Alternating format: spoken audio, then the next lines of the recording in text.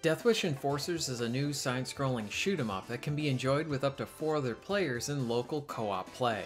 Your goal, shoot everything that you come across. If it moves, you probably need to blast it. Depending on the character that you use, they have their own unique firearm. There's some nice variety here with revolvers, handguns, and my personal favorite, the shotgun. Enemies fly back, flop around, and react in over-the-top ways when they are hit. Both the sound of your shots and the impact are satisfying. Right from the very start, the action is nostalgic, enjoyable, and just plain fun.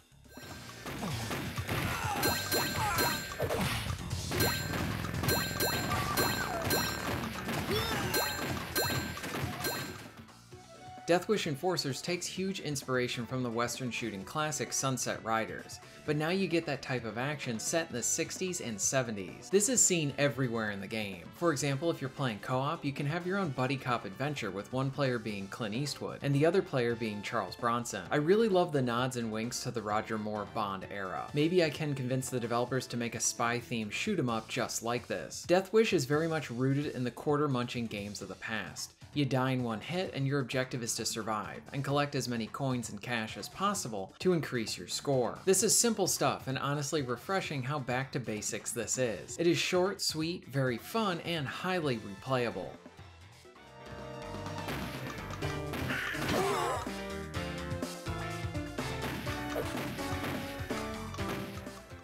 When it comes to your moves, they are very simple. Shoot, jump, and use your special. If you jump while hitting down, you'll slide, and this is very useful for dodging enemy hits and getting out of the way. At first, initial movement might feel a bit slow, like you should move a bit faster. But let me tell you, the walking speed is just fine as the action is very fast with everyone running at you. There's a nice variety of enemies along with a fun zombie-like turn in one level. Some enemies even drop power-ups that give you more firepower and improve your rate of fire. All of this is lost upon death. And lastly, if you like crude humor, then this is for you. I wasn't expecting to laugh when trying this game.